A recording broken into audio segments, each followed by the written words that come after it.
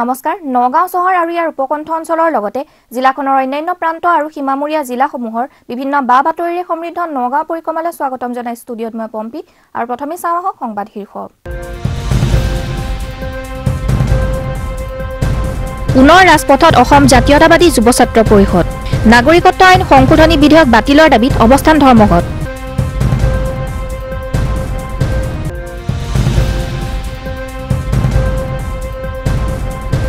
আকৌ নগাঁৱত এনআৰসি ঘোটালা পুনৰ এজনী মহিলাসহ আৰক্ষীৰ জালত তিনি অভিযুক্ত এইবাৰ নথিপত্ৰ জালিয়াতি কৰি ৰঙাঘৰত সোমাল গাঁওবুঢ়াৰ পুতেক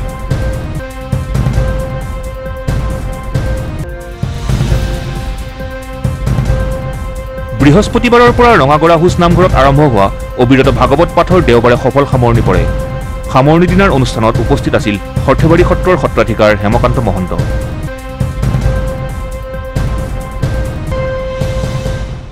এইবাৰ আগবাঢ়িছো বিতং বাতৰিলৈ চাওঁ আহক শেহতীয়াকৈ ক'ত কি ঘটিল নাগৰিকত্ব সংশোধনী বিধেয়ক বাতিলৰ দাবীত এইবাৰ পুনৰ ৰাজপথলৈ ওলাল অসম জাতীয়তাবাদী যুৱ ছাত্ৰ পৰিষদ সোমবাৰে সমগ্ৰ অসম জুৰি সংগঠনটোৱে ৰূপায়ণ কৰে অৱস্থান ধৰ্মঘট কাৰ্যসূচী নগাঁওতো ইয়াৰ প্ৰভাৱ পৰিলক্ষিত হ'ল সমগ্ৰ ৰাজ্যৰ লগতে নগাঁওতো নাগৰিকত্ব আইন সংশোধনী বিধেয়ক 2016 বাতিলৰ দাবীত অসম জাতীয়তাবাদী যুৱ ছাত্ৰ পৰিষদে গ্ৰহণ কৰে অৱস্থান ধৰ্মঘট কাৰ্যসূচী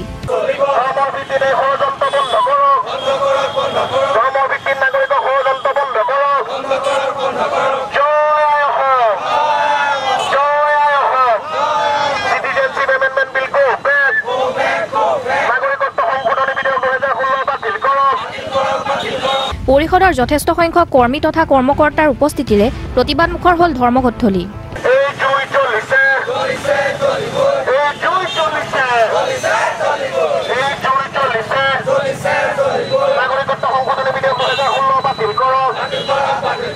নগাঁৱৰ আদালতৰ সমীপত ৰূপায়িত এই ধৰ্মঘট কাৰ্যসূচীত অংশগ্ৰহণ কৰা এগৰাকী কৰ্মকৰ্তাই সংবাদ মাধ্যমক এইদৰে কয় নাগৰিকত্ব আইন সংশোধনী বিধেয়ক বাতিলৰ দাবীত গণ অৱস্থান ধৰ্মঘট কাৰ্যসূচী ৰূপায়ণ কৰা হৈছে অনাগত দিনত যদি নাগৰিকত্ব সংশোধনী বিধেয়ক 2016 বাতিল নকৰে আৰু অসমত 71 চনৰ পিছত অহা কোনো বাংলাদেশীক সংস্থাপন দিয়ে তেনেহ'লে অসম জাতীয়তাবাদী যুৱ ছাত্ৰ পৰিষদ ক্ষান্ত নাথাকে অনাগত দিনত আন্দোলনৰ কাৰ্যসূচী আৰু তীব্ৰতৰ হ'ব আৰু দেশত শেষ পৰ্যন্ত তেজ থকা পৰ্যন্ত আমাৰ আন্দোলনৰ কাৰ্যসূচী চলি থাকিব কোনো কাৰণতে 1971 চনৰ 24 মাৰ্চৰ পিছত অহা কোনো বিদেশীক অসমৰ বুজা নলয় আৰু সংস্থাপন দিয়া অসম জাতীয়তাবাদী যুৱ ছাত্ৰ পৰিষদে কোনো কাৰণতে মানে অনাগত দিনত আন্দোলনৰ কাৰ্যসূচী অধিক তীব্ৰতৰ হ'ব অনতিপলমে যদি চৰকাৰে 2016 বৰ্ষত উত্থাপন কৰা নাগৰিকত্ব সংশোধনী বিধেয়কখন বাতিল নকৰে তেনেহলে সমগ্ৰ ৰাজ্যজুৰি তীব্ৰ আন্দোলন গঢ়ি তোলা হ'ব বুলি পৰিষদৰ কৰ্মী তথা কৰ্মকৰ্তাসকলে হুংকাৰ প্ৰদান কৰে কেমেৰা পাৰ্চন ডিউকৰ সহযোগত news tax report BMC news NRC সংক্ৰান্তত পুনৰবাৰ জালিয়াতিৰ ঘটনা পোহৰলৈ আহিছে এইবাৰ ভুৱা নথিপত্ৰৰ যোগান ধৰি ৰঙাঘৰত সোমাবলগীয়া হ'ল এজন গাঁওবুঢ়াৰ পুতেক আনহাতে আৰক্ষী জালত পৰিছে 2005 চনতে বিদেশী বুলি চিনাক্ত হোৱা পলাতক এজনী মহিলা দেওবাৰে জহুৰা খাতুন নামৰ মহিলাজনী সহ আৰক্ষীয়ে ঢিং আৰু জাজৰিৰ পৰা পৃথকে মুঠ 3 অভিযুক্তক গ্ৰেপ্তাৰ কৰে আকৌ নগাঁৱত এনআৰসি ঘোটালা নগাঁও জিলাত এনআৰসি সংক্ৰান্তীয় নথিপত্ৰত জালিয়াতি কৰাৰ তথ্য পুনৰ পোহৰলৈ আহিছে এইবাৰ আটক হ'ল আন এজনী মহিলাৰ লগতে 2 পুৰুষ অভিযুক্ত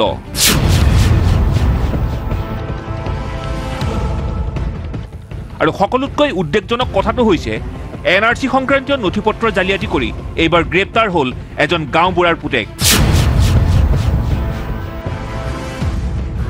সমগ্ৰ ৰাজ্যতে নাগৰিকপঞ্জী উন্নীতকৰণৰ কাম চলি থকাৰ সময়তে দেওবাৰে 2005 চনতে বিদেশী বুলি চিনাক্ত হোৱা এজনী মহিলাসহ বিদেশী লোকক স্বদেশী কৰাৰ বাবে ভুৱা নথিপত্ৰ যোগান ধৰাৰ অভিযোগত আন 2জন ব্যক্তিক আটক কৰে আৰক্ষীয়ে ধৃত এই 3 অভিযুক্ত হৈছে 1 নং কান্ধুলিমাৰী ঢিঙৰ নিবাসী জহুৰা খাতুন হাতীজোজা জাজৰিৰ নাছিৰুদ্দিন আৰু 1 নং কান্ধুলিমাৰী ঢিঙৰ নিবাসী সাইদুল ইছলাম এক গোপন সূত্ৰৰ পম খেদি নগাঁৱৰ প্ৰভিজনেল উপ আৰক্ষী অধীক্ষক লৱকুমাৰ দাস আৰু জন দাস নগাঁৱৰ সীমান্ত উপ আৰক্ষী অধীক্ষক সদানন্দ মেধি জাজৰি থানাৰ ভাৰপ্ৰাপ্ত বিষয়া আৰু ঢিং থানাৰ ভাৰপ্ৰাপ্ত বিষয়াৰ নেতৃত্বত যোৱা আৰক্ষীৰ এটা দলে আত্মগোপন কৰি থকা অৱস্থাৰ পৰা আটক কৰে 3 অভিযুক্তক সোমবাৰে এই প্ৰসংগত নগাঁৱৰ আৰক্ষী অধীক্ষক শংকৰব্ৰত ৰায় মেধিয়ে নিজ কাৰ্যালয়ত এখনি সংবাদমেলৰ আয়োজন কৰে জাহিৰা খাতুন বুলি এগৰাকী বিদেশী আছে তেওঁ 2005 তে এফটি কোৰ্টে ডিক্লেয়াৰ কৰিছিল ফৰেনাৰ বুলি আমাৰ বিশেষ দল এটা তৈয়াৰ কৰা হৈছিলে আৰু তেওঁৰ পিছত আমি বহুদিনৰ পৰা অপাৰেশ্যন চলাই আছিলোঁ আৰু আজি তেওঁক আমি কৰায়ত্ব কৰিবলৈ সক্ষম হৈছোঁ আজি এই কেছৰ লগত আমি এইটোত এটা ৰেজিষ্টাৰ নৰ্মেল ক্ৰিমিনেল কেছ এটাও ৰেজিষ্টাৰ হৈছে Jajori PS cash number 50/2018 under section 120B 420 468 আৰু 471 আৰু যোনখিনি মানুহে তেওঁক শ্বেল্টাৰ দিয়াৰ পৰা বাকী ডকুমেণ্টছ সংগ্ৰহ কৰাত সহায় সহযোগিতা আগবঢ়াইছে ইলিগেলি তেওঁলোকৰ এগেইনষ্টটো আমি ব্যৱস্থা লৈছোঁ আৰু এই সংক্ৰান্তত জাহিৰুল ইছলাম বুলি এজন অলৰেডি এৰেষ্ট কৰা হৈছে আৰু আজি আমি নাছিৰুদ্দিন আৰু মহম্মদ সাইদুল ইছলাম বুলি দুজন আৰু ব্যক্তি যোন এই চক্ৰান্তৰ লগত জড়িত তেওঁলোককো আমি এৰেষ্ট সকলোতকৈ ভয়ংকৰ কথাটো হৈছে NRC সংক্ৰান্তীয় ভুৱা নথিপত্ৰ যোগান ধৰা অভিযুক্ত সাইদুল ইছলাম হৈছে এজন গাঁওবুঢ়াৰ পুতেক ধৃত সাইদুলৰ পিতৃ হৈছে ঢিঙৰ 1 নং কান্ধুলিমাৰী গাঁৱৰ গাঁওবুঢ়া এইদৰে NRCৰ বাবে প্ৰয়োজন হোৱা ভুৱা নথিপত্ৰৰ যোগান ধৰি খুদ এজন গাঁওবুঢ়াৰ পুতেকেই আটক হ'বলগীয়া হোৱাৰ এই ঘটনাত উদ্বেগ প্ৰকাশ কৰিছে সচেতন মহলে ইফালে 2005 চনতে বিদেশী ন্যায়াধিকৰণ আদালতে বিদেশী বুলি চিনাক্ত কৰা জহুৰা খাতুন নামৰ মহিলাগৰাকীৰ ওপৰত জাজৰি থানাই ভাৰতীয় দণ্ডবিধিৰ 420 468 471 আৰু 102B ধাৰাৰ অধীনত 50/2018 নম্বৰত এক গোচৰ ৰুজু কৰিছে বুলি জানিব পৰা গৈছে কেমেৰা পাৰ্চন তাপসৰ সহযোগত টমাছ ভূঞা BMC নিউজ বাতৰি দেখিন্তে সময় হৈছে এক চমু বিৰতিৰ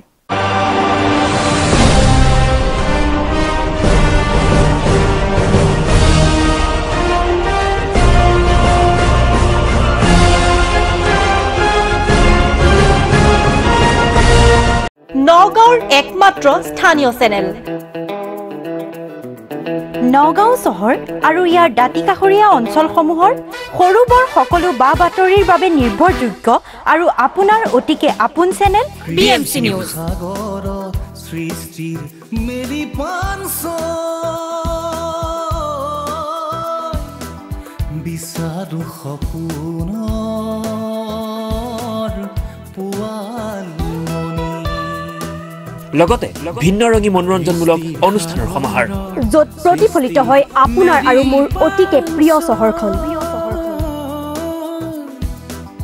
বিচাৰো সপোনৰ পোৱাল মনি আৰু ইয়াৰ দাঁতিকাষৰীয়া অঞ্চলসমূহৰ ইতিহাস ব্যক্তিত্ব সংস্কৃতি আৰু জনজীৱনৰ দুখৰীয়া চিত্ৰ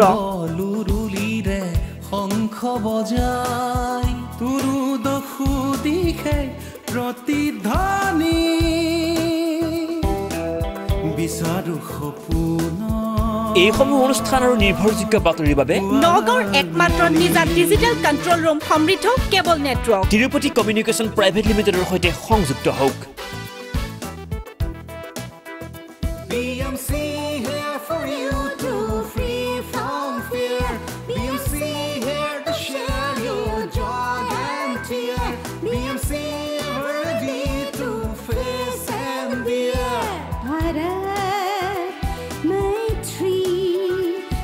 নগাঁওৰ আন কোনো কেবল নেটৱৰ্কে দিব নোৱাৰা পিকচাৰ কোৱালিটি আৰু আন সুবিধাৰ লগতে স্থানীয় বাতৰি আৰু মনোৰঞ্জনৰ সমাহাৰেৰে BMC নিউজ সকলোতকৈ আগত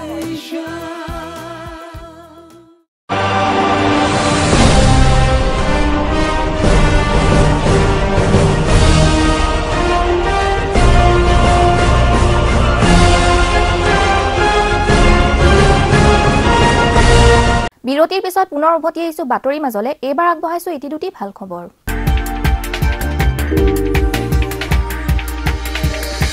সফল সামৰণি পৰিল হুছ ৰঙাগৰা নামঘৰত 4 দিনীয়া কাৰ্যসূচীৰে অনুষ্ঠিত হোৱা অবিৰত ভাগৱত পাঠৰ ভকতিৰ অমিয়া ৰখে দ্বিতীয় বৈকুণ্ঠত পৰিণত কৰা নামঘৰ প্ৰাংগণত সামৰণি দিনাখন পৰিলক্ষিত হ'ল ভক্তগণৰ বিপুল সমাগম ধূপ নৈবদ্যৰ জেউতি তথা সুবাস আৰু দবা শংখৰ মংগলময় ধ্বনিয়ে জিপাল কৰি তুলিলে চৌপাশ সামৰণি দিনাখনৰ কাৰ্যসূচীৰ লগত সংগতি ৰাখি উন্মোচন কৰা হ'ল ভক্তি প্ৰসংগত শীৰ্ষক এখনি গ্ৰন্থ বৃহস্পতিবাৰৰ পৰা 4 দিনীয়া কাৰ্যসূচীৰে ৰঙাগৰা হুছ নামঘৰত অবিৰত ভাগৱত পাঠৰ আয়োজন কৰা হয়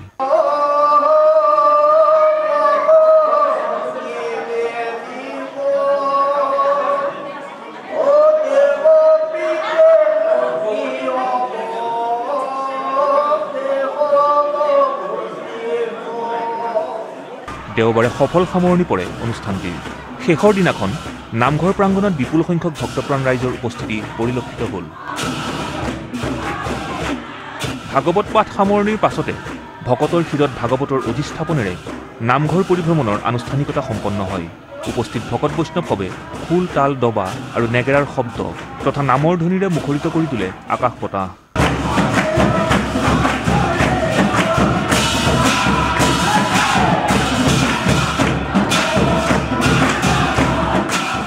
সামৰণি দিনাখনৰ অনুষ্ঠানত অংশগ্ৰহণ কৰি বৰপেটাৰ সৰ্থেবাৰী সত্ৰৰ সত্ৰাধিকাৰ হেমকান্ত মহন্তই ভক্তিৰ প্ৰসংগত নামৰ এখনি গ্ৰন্থ উন্মোচন কৰে।